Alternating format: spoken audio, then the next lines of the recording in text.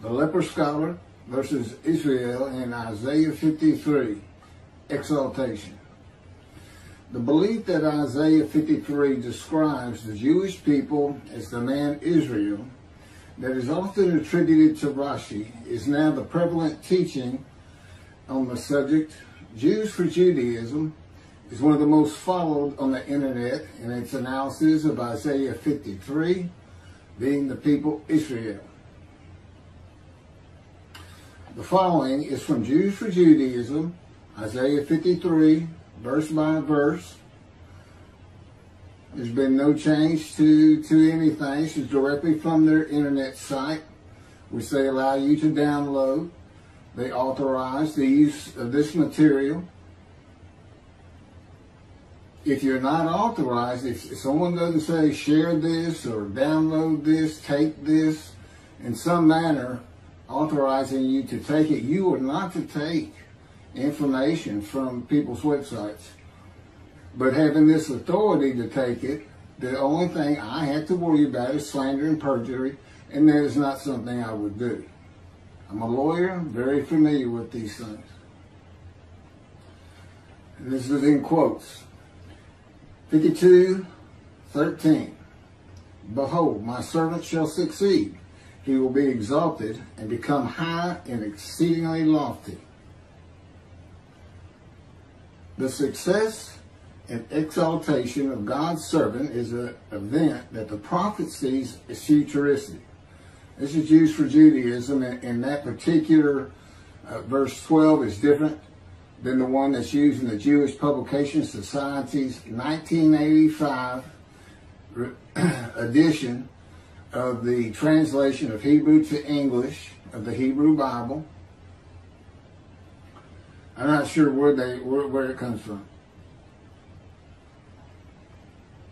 Continuing on with this writing, the immediate context, chapter 52, verses 7 through 12, tells us that this is part of the blessing that Israel will experience at the time of her restoration.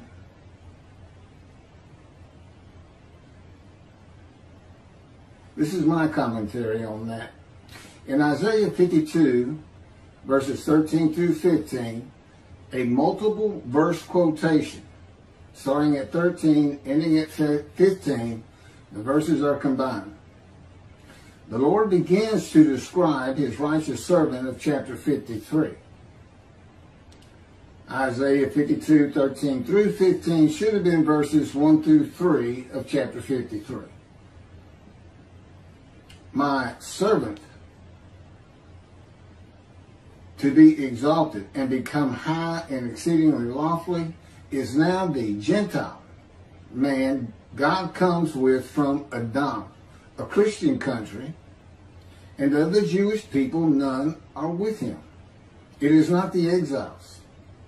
It is the Gentile that becomes my righteous servant in Isaiah chapter 53, verse 11, after passing the test of devotion in Isaiah 53, verse 10, when he makes himself an offering for guilt in a covenant with God.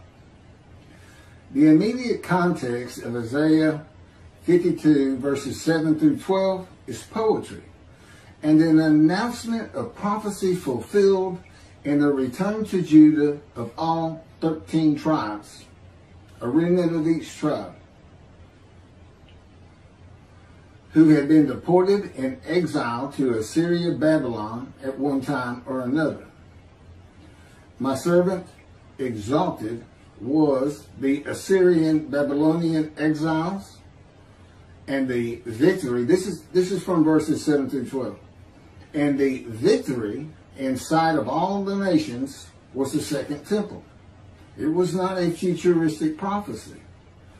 The return included God's forgiveness of all of the sins and inequities of the Assyrian Babylon exiles. Jeremiah's time to come of the new covenant with sin forgiveness in the day of the Lord is for the Roman dispersal, the diaspora, which means outside of the promised land, outside of Israel. and is futuristic. The translation of Art Scroll and Shabbat of Isaiah 52 that Rashi comments on does not include the quotations that combine verses 13 through 15.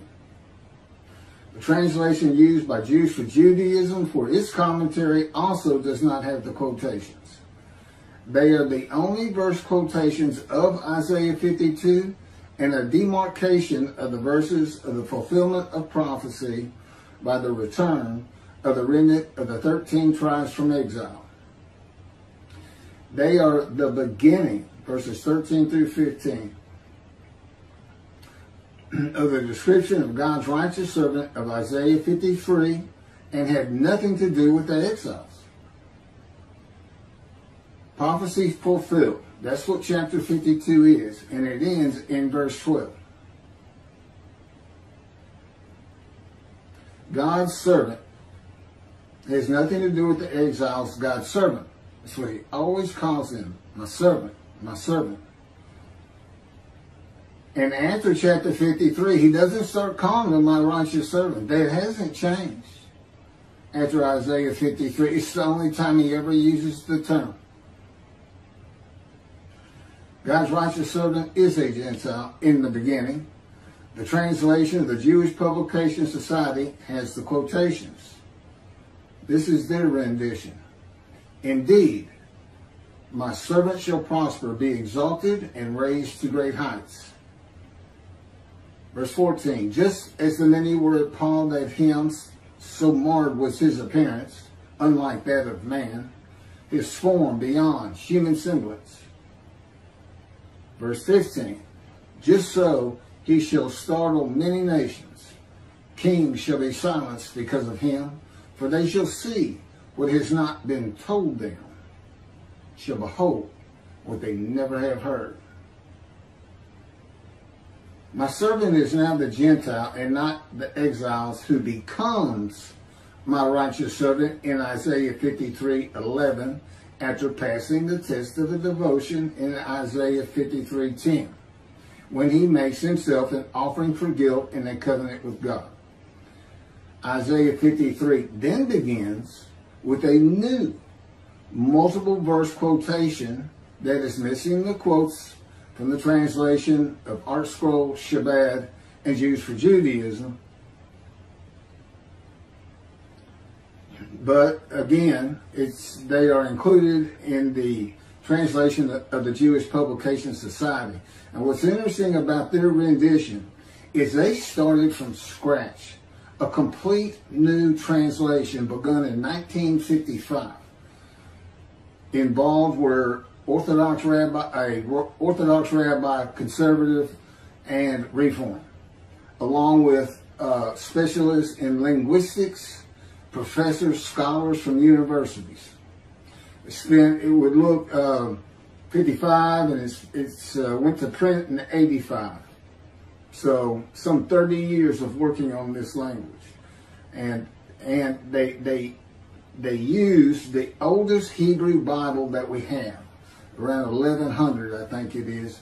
It's called the Leningrad Codex, and they just took it out, started on the first page. Now all these other renditions are generally a translation that began with the Leningrad Codex, but went through several different translators, making different changes. And of course, when this was done, Hebrew had been adopted by the state of Israel, I would suppose in 1948, when Israel was created after the Holocaust. So they had a good background, you know. Here's how they read. Who can believe what we have heard? Upon whom has the arm of the Lord been revealed? For he has grown by his favor, like a tree kind, like a tree trunk out of arid ground. He had no form or beauty, that we should look at him, no charm, that we should find him pleasing. He was despised, shunned by men, a man of suffering, familiar with disease, as one who hid his face from us. He was despised. We held him of no account. Yet it was our sickness that he was bearing, our suffering that he endured. We accounted him plagued, smitten, and afflicted by God. Verse 5, but he was wounded because of our sins, crushed because of our iniquities. He bore the chastisement that made us whole, and by his bruises we were healed. Verse 6, we all went astray like sheep, each going his own way, and the Lord visited upon him the guilt of all of us. Verse 10, God chose to crush him with disease that, if he would offer himself for guilt, he might receive long life and see his children. For a purpose of God that might prosper.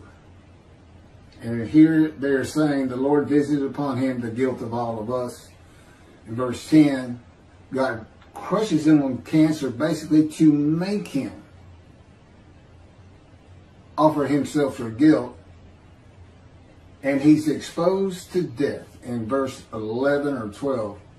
No, it's in verse 12. He's exposed to death. So this is a cancer. The Christian rendition says he's brought to grief by illness. Well, you know, if you're brought to grief and you're exposed to death, it's going to be something like cancer. The speaker is no longer God in verses 1 through 6. It's no longer God from the Isaiah 52 multiple verse quote, but is the witnesses of God's righteous servant of the Isaiah 53 multiple quote verse that follows. The witnesses, who are Jews, identify themselves as ones of the many made righteous by God's righteous servants, saying, it was our sickness that he was bearing, our suffering he endured. He was wounded because of our sins, crushed because of our iniquities. That's verse 5. He bore the chastisement that made us whole, and by his bruises we are healed. That's also verse 5. And the Lord visited upon him the guilt of us all. That's verse 6, and see offering for guilt in verse 10. That's just bringing out all these words of being punished. The quotes beginning at verse 1 and ending after verse 6 identify the speaker of verses 1 and 2 and 3 as also being witnesses made righteous by the righteous servant from the suffering he endured that they speak of. God's teaching is that no man bears the suffering of others. It is not even possible to bear the sins, wounds, chastisement, bruising, sickness, and suffering of others. No one or others can be healed or atoned for because another man or men suffer or are beaten or murdered or sacrificed. So what are these verses by the witnesses about? The sickness of the witnesses is not being righteous. That's what the whole story, it's not a song, it's what the story of Isaiah 53 is. You'll see that Jews for Judaism says these are kings of the nations of the Gentiles. You can think of them, since they're supposedly the leaders, that's the Gentiles he's talking about are the witnesses. This is about a man who God specifically crushes with disease, brings him down low to make him offer himself for the guilt, which is an emotion of the Jewish people that they feel for violating his laws, commandments, and rules. That's the sickness. It makes you sick to your stomach when you realize you're not doing well in God's ways. All the problems you have in your family, with your children, with your boss, everything, if you're sinful, if you're not following the commandments God gave you to live your life as in the best way possible in this harsh world. And he knows that. Those commandments are for us. They're not, it's just his way of saying, I understand the world's harsh. I have a purpose for it. It's perfect. It's exactly what I want.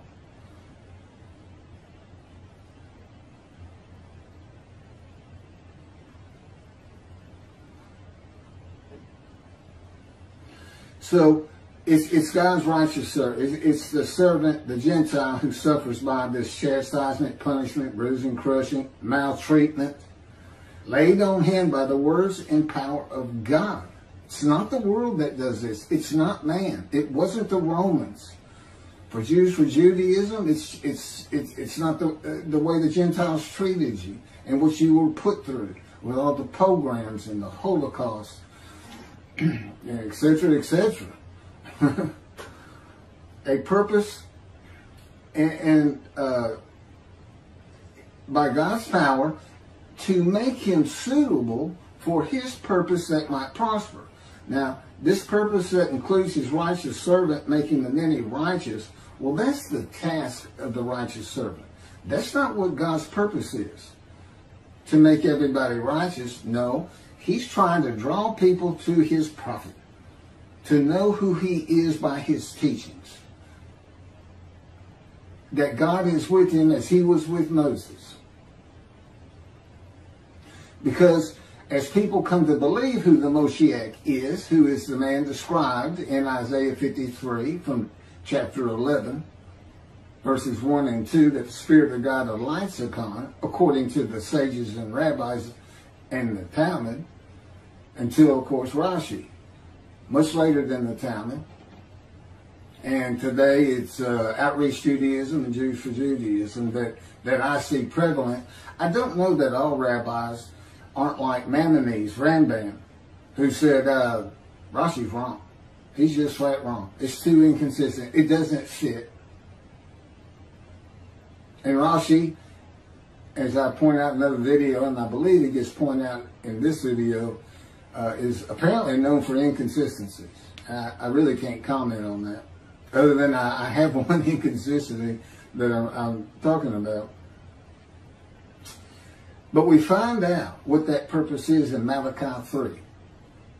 That's the last chapter, the last time God speaks to a prophet. They say, and God stopped talking to his prophets, the Bible closes. And that's Malachi 3, and that's the day of his prophetic announcement of a day of the Lord. Now, day of the Lord, it shows up in about 7 different other books. And it's generally thought of, and the Essenes of the Dead Sea Scrolls also thought this, and they were big followers of Isaiah, that the day of the Lord was a time when there would be a removal of evil and sinfulness in the world, and everybody would get along. The Essenes, who again wrote the Dead Sea Scrolls, they believed it was right upon them. And their founder, his very name, is the teacher of righteousness. That's Isaiah 53. That's what they say about Jesus. He's the teacher of righteousness. Makes the many righteous by his knowledge, not by his death. That's not what 53 says. But in Malachi 3, God again addresses the day of the Lord. They're all kind of different. There's some renditions or some chapters that the day of the Lord is only as to Christianity, adament, or it's against the nations, or it's against the nations, all Gentiles, and Israel. It just differs, but Malachi 3 gives us a complete new outlook, and it's God's final words on the subject. Again, the writings in antiquity were oftentimes just for those people. They look like prophecy, but they can't happen in the real world. If it can't happen in the real world, it's not prophecy. God has another purpose. It can be anything from uplifting those people in a harsh time who couldn't read, a society of ignorance, people basing their entire life and relationship with other people just on emotion. You know how bad that can be if you act just on emotion without thinking. So, and for religious purposes, just creating religion and even knowing what the Gentiles were going to do with Christianity, God knows all things from beginning to end, causing some controversy, making it interesting for God. And of course it is prophecy, but it's prophecy that can happen in the real world. And that's what the day of the Lord is about. In the day of the Lord, and we know it's here, and I'll get to that in a moment, we know it's here. It's very simple.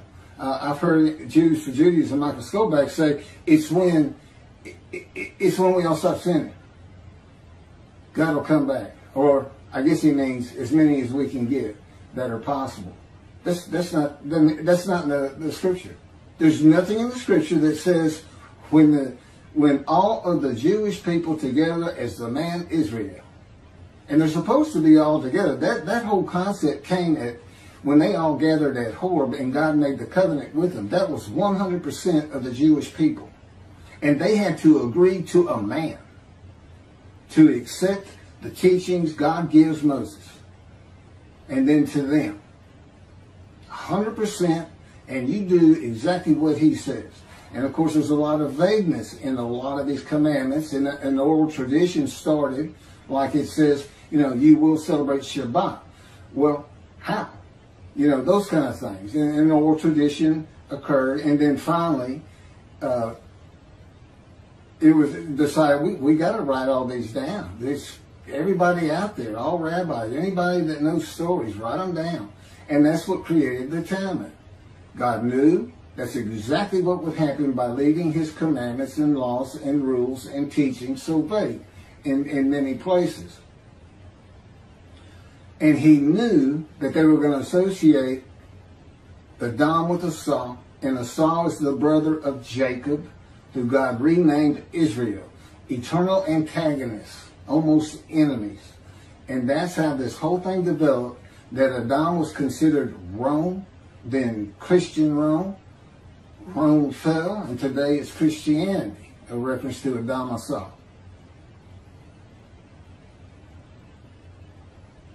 So we find out what the purpose is in Malachi, first verse. God says, I'm sending my messenger to clear the way before me. Meaning he already knows there's not going to be a temple. That one's going to have to be built. He already knows. Because he comes with a covenant of friendship that says, I'm going to place my sanctuary amongst you. He knows it's not there. He knew of the Roman dispersal. He knew Rome was going to destroy it. Isaiah writes sin forgiveness for the exiles of the northern kingdom, the southern kingdom that return, all 13 tribes. And Jeremiah writes for the return of the dispersal of Rome. The diaspora and sin forgiveness is a part of it. The purpose of God is to return to his temple.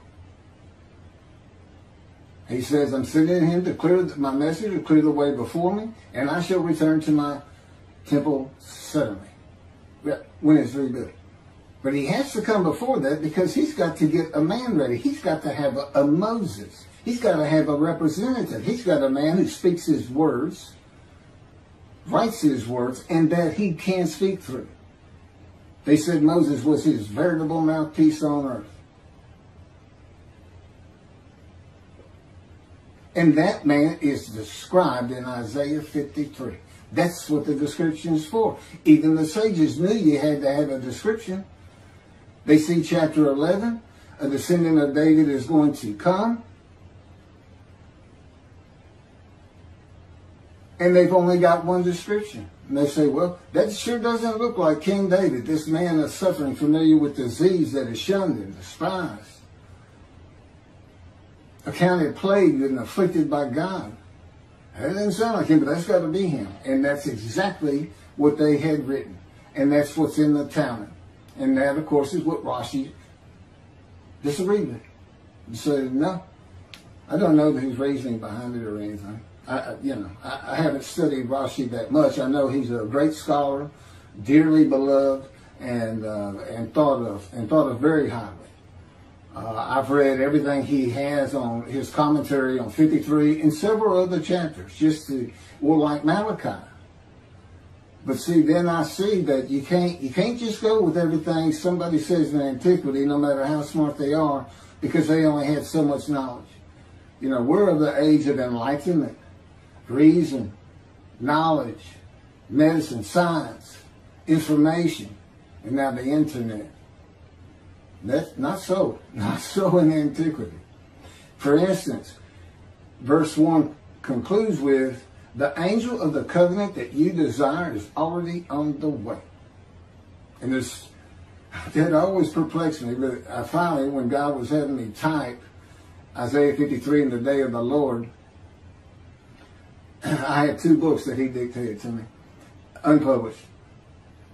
For some reason, Jewish publishers are shying away from it. Matter of fact, everybody's been shying away from it. But that's where God wrote in, shunned and despised. Accounted plague. It's like, we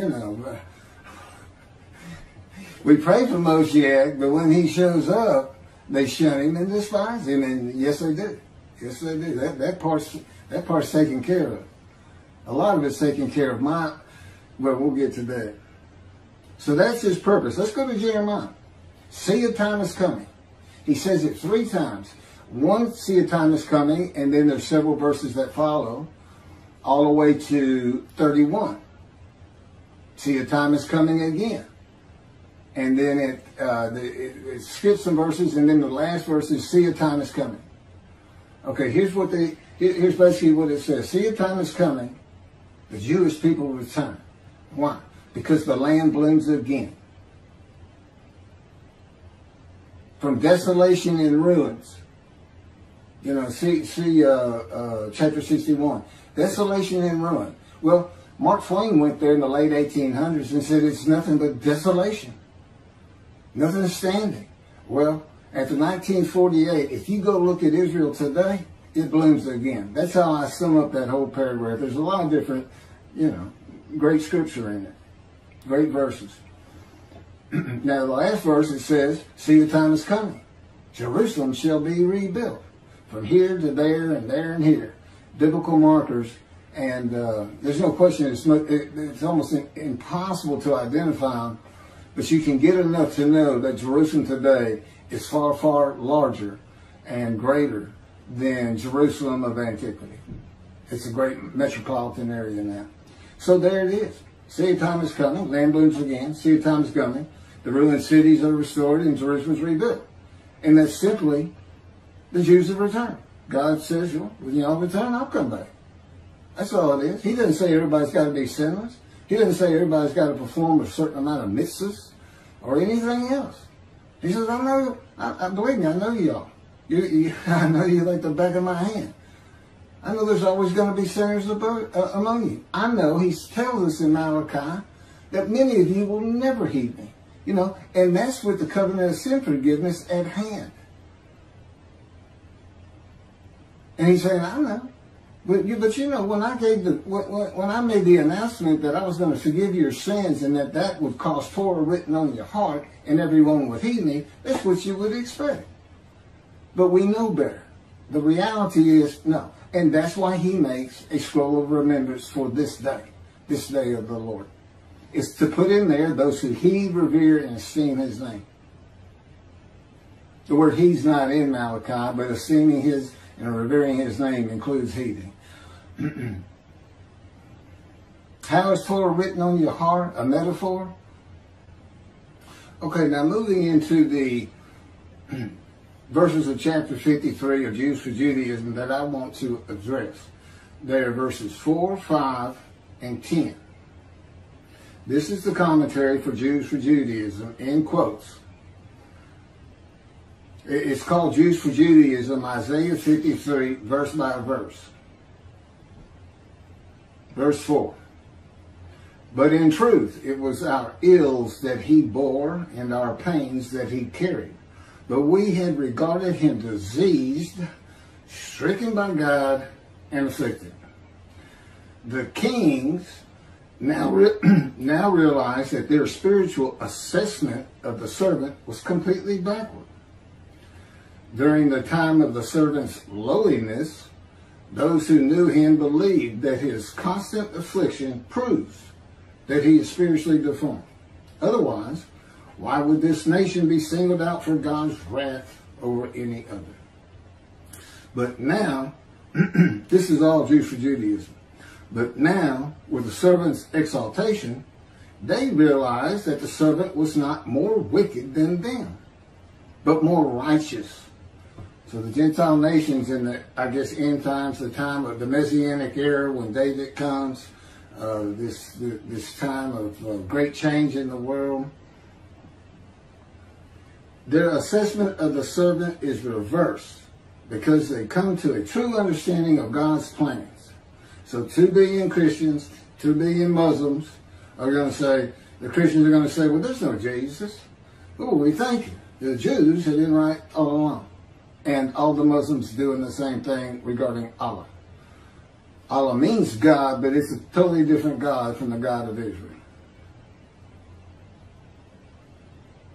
With the restoration of Israel and God's glory coming to dwell in the Jerusalem temple, the nations of the world will experience true sanctity and a real connection to God.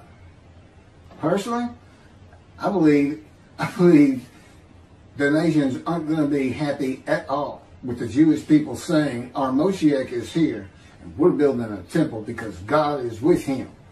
I don't think they're going to be real happy with the Jews. That may cause the ingathering that's always talked about and send plenty back to Jerusalem, as opposed to peace and harmony among all nations. That is part of the exaltation, the Messianic era.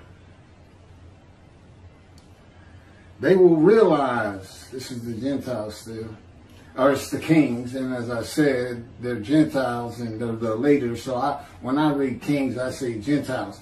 And of course, as I have pointed out, that's not the witnesses. That's not who's talking in verse 4.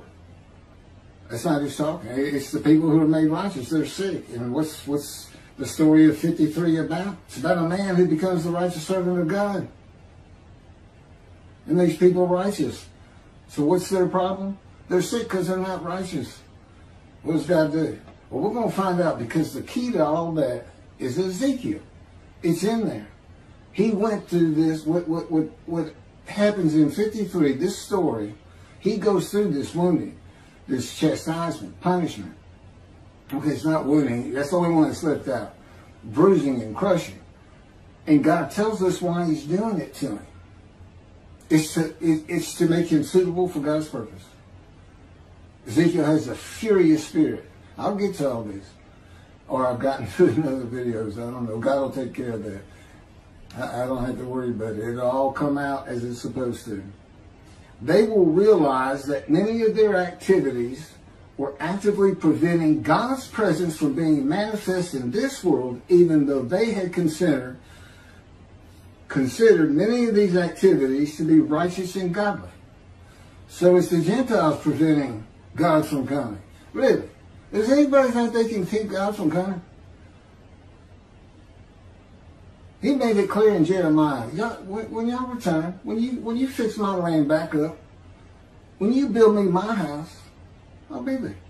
And I'll come with the covenant of friendship. And I'm going to forgive all your sins. What is this everybody needs to be sinless? If everybody is practicing Judaism, going to Yom Kippur, and they're in right standing with God, why do they have to be sinless? The covenant, the new covenant says, I forgive your sins. That's what the covenant is. It's an addition to the first covenant with the Israelites. And there's an amendment to that in Malachi 3. The addition of sin forgiveness and the addition and the inclusion of an amendment with the affirmation by God of, you shall be my people and I shall be your God. Well, I mean, as long as you're mindful of the laws I gave Moses at order. That's the first covenant. It's only new because it's being changed up a little bit. That's it. It's not new. God has always been the God of the Jewish people. It never ended, and he's starting it over with the new covenant. That's not what it is. But anyway, he comes back with sin forgiveness. That's not an issue. You return, I'll come back. I'll bring some covenant friendship, and I'm going to, what ends up happening is all the remaining prophecies of the Hebrew Bible are fulfilled. And they're fulfilled with one man, God's righteous servant. Because he has the abilities and capabilities of those who are coming, those who have been prophesied to come, that don't have a description. You got 4 men coming, and only one description, the description of the righteous servant. Elijah's coming. He sends him in Malachi 3. That's Elijah. He shows up in verse 23. But he's the messenger. He's the man who has to recounsel son to the father, father to the son. Today, that's family members one to the other. And how does he do it? Well, the verse before that is, be mindful of the teachings I gave Moses, of all my laws and rules for Israel. Is that so Elijah's purpose is the same as the righteous servant. Make them righteous. Bring them back to Judaism. Well, that's what the righteous servant has to do. That's how he's going to make them righteous. And he's going to convince them because, one, they're sin-free. It says make them any righteous. Well, they're sin-free, but they have to know. It has to be announced. How do you announce a covenant? Well, how'd you get the first covenant, Jewish people? Moses. God talked to a man, and he gave it to you. And as one man Israel, you accepted it.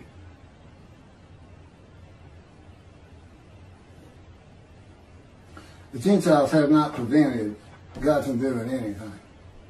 Neither have the Jews. He do what he wants when he wants.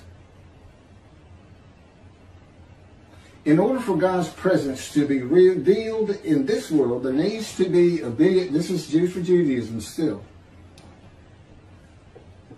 There needs to be obedience and humility toward God. This obedience does not have to be perfect because God doesn't demand from his creations that which they cannot deliver, but it needs to be accepting of God's sovereignty to the degree that humans are capable. Since all of mankind benefits from God's presence being manifested in this world, it would be appropriate that all of mankind participate in the work of preparing a resting place for God's presence.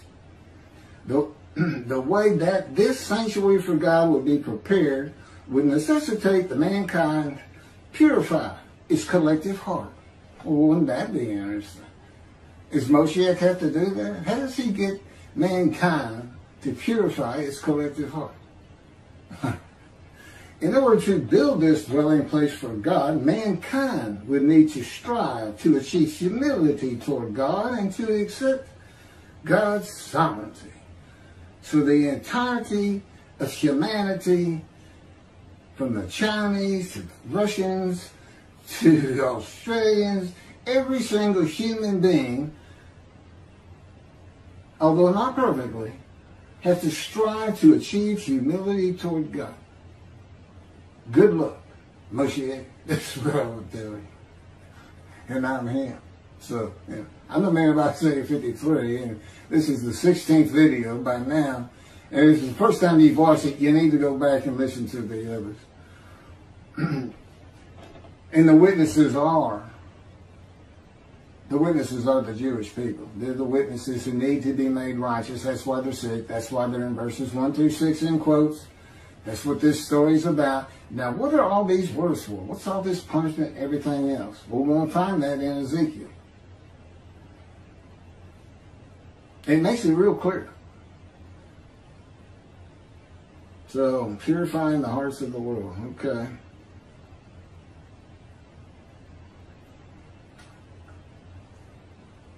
To purify the collective heart of his servant Israel, and his servant will then, this task is placed on the Jewish people. Instead of purifying the collective heart of all mankind, God chose to purify the collective heart of his servant Israel, and his servant will then shine the truth toward the rest of mankind. Good luck with that. Okay, I have had that a little bit off, but these are his words. The nations will walk by that light and partake of the goodness of God. Isaiah chapter 60, verse 3. And the way that God chose to purify the heart of his servant is through suffering. Isaiah 48, verse 10. With the exaltation of the servant, the nations will realize that it was through the servant that God was accomplishing his purpose in the world for the benefit of all mankind. The suffering that the servant bore should have been borne by all mankind. And if anything, as though the rest of mankind never suffered. Okay, the Jewish people have been through more and more heinous, cruel acts of violence and murder and being shunned and despised and thought of and accounted as afflicted by God. But you're not alone in this world of harshness, Mr. Michael Skoback, Jews for Jews. You're not alone in this. There's been many a nation that no longer exists today. If anything, you've been the lucky one. You've been the one God made sure stayed here. There's another way to look at it, isn't there? The nation should have carried the brunt of the suffering, not us, as he would say, but it was their weaknesses that was more directly standing in the way of God's purpose for the world. So again, it's the Gentile sinning that has kept God from coming back to the Jewish people and placing a sanctuary amongst them. That's what did it. Well, let's just pass the blame while we're at it too, Mr. Skoback. Let's pass the blame.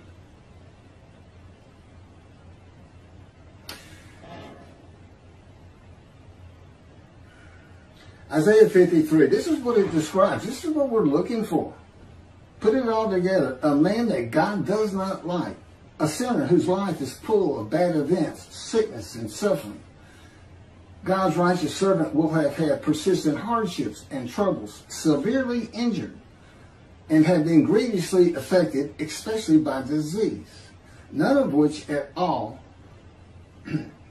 of the Jewish people at one time. Again, they had to be gathered as one to be called the man Israel. And all of these things would have to apply to all of them at one time. It's never happened. Any more than at one time they had been plagued with disease by God that they would offer themselves for guilt. It's never happened. And quite frankly, it can't happen. You can't gather the Jews today. You think you can if you think you can convince all of humanity to say the Jew has been right about God all along, then I suppose you think you can gather all the Jews of the world and collectively offer yourselves for guilt. But let me tell you what you go through. It's what Ezekiel went through, and he got pinned to the ground, tied with the cords of God's power with his hands behind his back, laying on one side for 360 days, facing Jerusalem. And then he got the flip for the sins of the house of Israel. Their punishment that you will bear, he tells him. And then he gets to flip over for 40 years on the right side for the punishment of the house of Israel. But the punishment is clearly for their sins. It's what they're in exile for. So it's not vicarious suffering. He's just saying you're going to suffer like they did to the extent I can get it from you. Because it's going to change you, Ezekiel, is what he would have told him.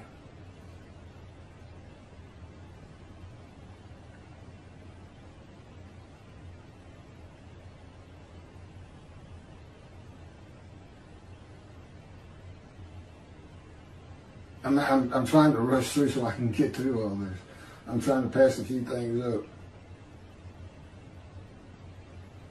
Who are these kings? King is the title given to a male monarch. This is my commentary to what I just read. And I've already included some of it, so it'll go pretty quick. Is the title given to a male monarch in a variety of contexts. A monarch is a sovereign head of state in monarchy.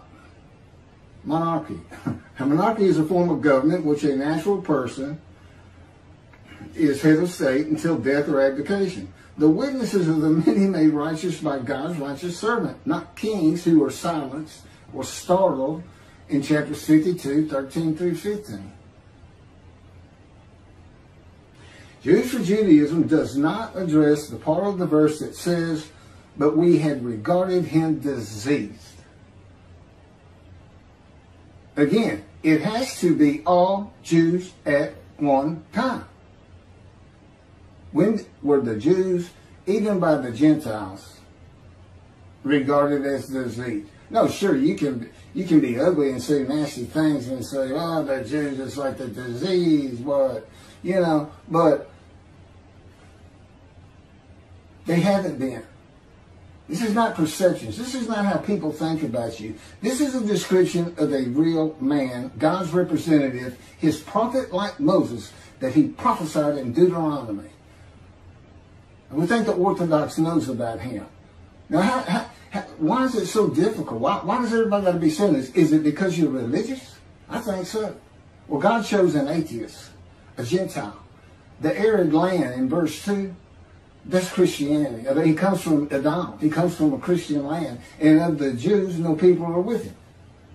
It's so easy to figure out. See, a time is coming, the land blooms again. See, a time is coming, Jerusalem's rebuilt. Then I will make a covenant with you. Okay, covenant's here. How do we know? Well, you got to have a spokesperson, don't you? God does. You got to have a prophet like Moses. Oh, yeah, Deuteronomy's going to send a guy back. Wonder what he looks like. How do we identify him? Because I'm not going to believe anybody if I don't have a description. Hey, wait a minute. Here's the description. This is what the sages said. It said Moshiach, the anointed one from chapter 11, will be described here. That's how we find him. Well, he's here. He's got to be here. The new covenant's here. Let's find him. It's like y'all think he's going to come back, Jews for Judaism, outreach Judaism, I heard somebody else told you, God had me listen to it on the radio, and somebody called in and said, how do we know Moshiach's here? Here's his answer. I'll throw up the window and look out, and Torah will be written on every heart. No, you go to Jeremiah. The land blooms again. I don't know how you look at everybody. You can see Torah written on the heart. I guess everybody's going to synagogue. But you return, I'll return. I will put my sanctuary amongst you. Y'all sins forgiven. I know many of you that won't matter a bit. I'm writing a scroll of remembrance for that day. Bring Elijah. He's going to try. He's got the same purposes as the righteous servant. So already, who is he? Well, we got this is what's unfulfilled. 4 men to come, 2 prophecies to covenants to come. David, at his arrival, God makes the grant of his friendship covenant. So that's with David. He needs to announce that. And Elijah is the messenger. What's he the messenger of? New covenant.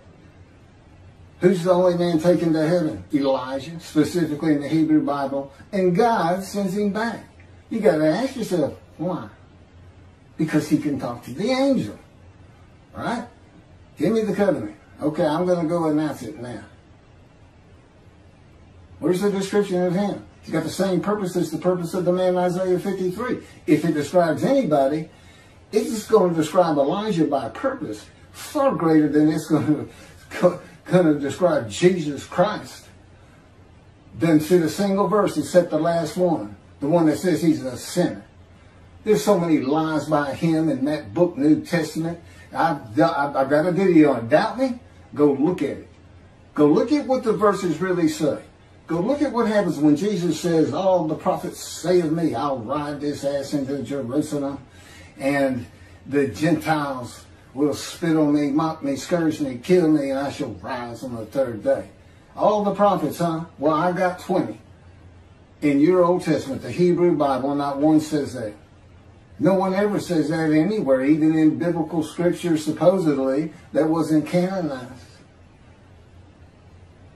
But there is one, Zechariah. I believe it's chapter 9, verses 9 and 10. It's definitely verses 9 and 10. The Messiah will ride an ass into Jerusalem, which just means he's humble. I'm going to go to Jerusalem, and I'm not riding an ass in to fulfill this verse, but I will be humble. God's making sure that as part of this process of being made suitable, where all those big, heinous words are listed, punished and chastisement, treatment, taken from society, cut off from the land of the living is what it says. Well, so was Ezekiel. But I'm going to get to Ezekiel.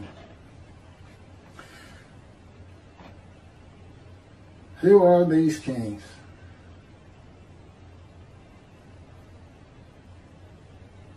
Okay, I've covered just about everything I need to cover.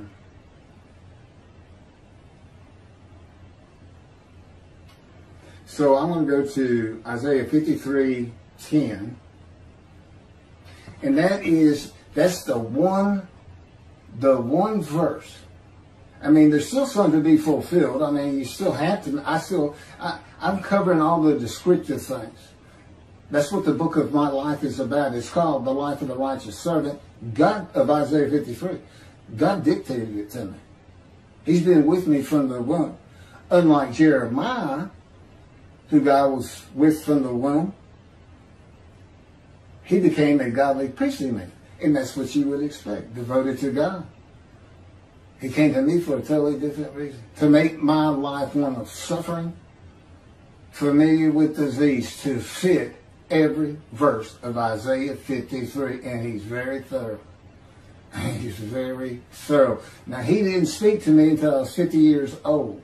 7 years after they removed a tumor from my colon that should have killed me, that metastasized and spread into lung cancer. And I was given no more than a month and a half to live. I mean, that's how they made it sound. I said, well, what does all that mean? They're showing me pictures of my lungs with all these white spots, telling me that's cancer. And this is post-chemo for colon cancer, which never returned. And they said, it's too advanced to treat. I said, what's all that mean? And they said, you're going to die and you're going to die soon. I mean, with that kind of stage 4 diagnosis, rarely does anybody make a year. And I never saw a doctor again from that day. And I haven't to this day. And that day was when the planes hit New York 20 years ago. Now, that's my proof that I offered myself for guilt. I'm supposed to be dead 20 years. I've been exposed to death 4 times. I've been shot through the abdomen. Just about had my right leg removed after impaling it on a Coke bottle when I was 10 or 12. I mean, and I've got some 15 surgical scars just from accident. It seemed like every 2 years I was getting stitched up somewhere for something. And God orchestrated the vast majority of it. And he showed me that by his words and in vision. We've gone back to some of these events and he said, see what happened? I said, didn't that make you feel bad? You've been with me from the womb and everything? He said, Keith, I'm God. Things don't bother me unless I let them bother me. Like Christians. I just put him, because he is a being in existence with emotions. That's his image in us. We are beings in existence with emotions. But God's emotions, he's been around forever. Billions upon billions and billions of years. You know, as you get older, you'll find, young people, you'll find that your emotions aren't near as volatile. You tend to think yourself your way out of things so you don't get banged up and this and that. You slowly, they don't affect you as much. That's why he loves the world and the story he created with the Jewish people. All the conflict. And then when he makes a heaven just for the Jews, they're the only people that are going there, not Christians, not Muslims. There's no 70 virgins in heaven. I've seen it. I've been there in visions so many times. I've been in the temple so many times because God would take me in visions in just about every chapter we studied to really make it sink in, to make me understand these things that I'm teaching. This is the teaching of the teacher of righteousness. And when David comes, God has a reckoning with the shepherds. That's the rabbis. And he dismisses them. Well, somebody's got to tell them what that means because apparently they don't know because they never talk about it. They never talk about the day of the Lord. Their Messianic era doesn't have a day of the Lord. They never apparently received the new covenant. Or they say we get the covenant, but who are you getting it from? Oh, Moshiach. No, you're getting it from Elijah. Boy, wasn't he given short shift. Here's Rambam. Well, we don't know if Elijah, he comes before David or after what. We should study Torah and not worry of such things. It's too confusing from the prophets. Well, no, it's not. It's real easy.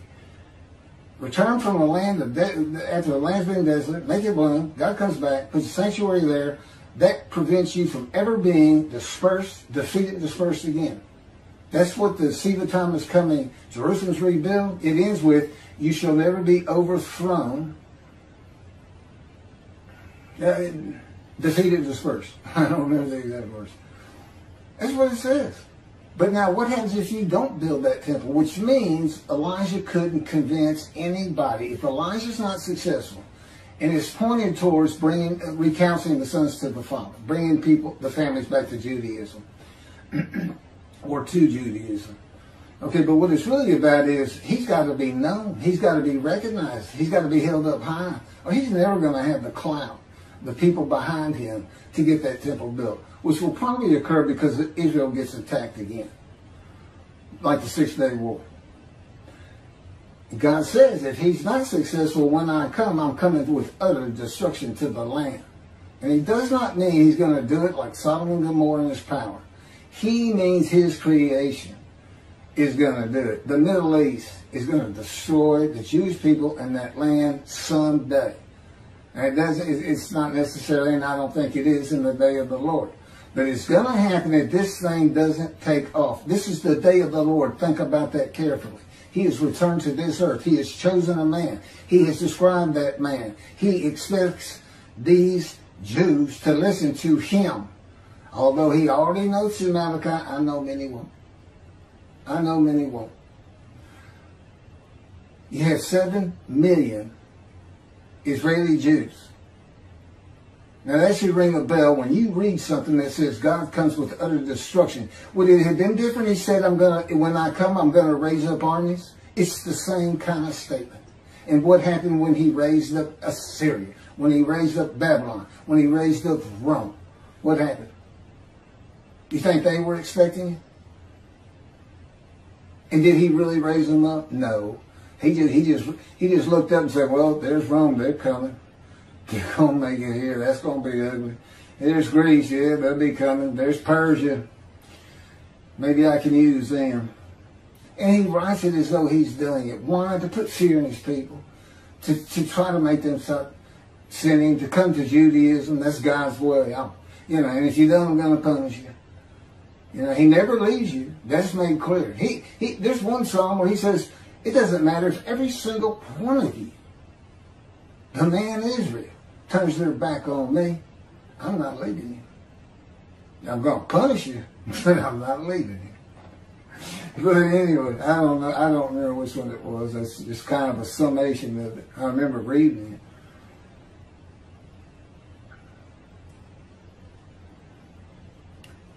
Isaiah 53:10, he doesn't really address it. He says it has to do with how the kings look at the Jews. And, it's not addressed how God crushed them with disease, afflicted them with sickness, afflicted them with disease. With me, he not only afflicted me with disease, he disfigured me. He said, I touched you in the womb. That's why you don't have a right breast, and you have a short shoulder and a withered arm. He said, that's just to be part of 53. The cancer you got, you know what that's for? It's not to make you offer yourself for guilt. I didn't crush Ezekiel. We just seized him. Jesus said, the Spirit seized me. The Spirit lit upon me and entered me, and I could hear God speak.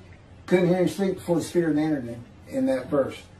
Okay, that's because God's in his angel. There's a video on that. That's something the Jewish people don't know about. I have a wealth of knowledge the Jews don't know, and they shun and despise me. I send emails. God had me send emails to Toby Singer. You want to argue about Isaiah 53? Let's go.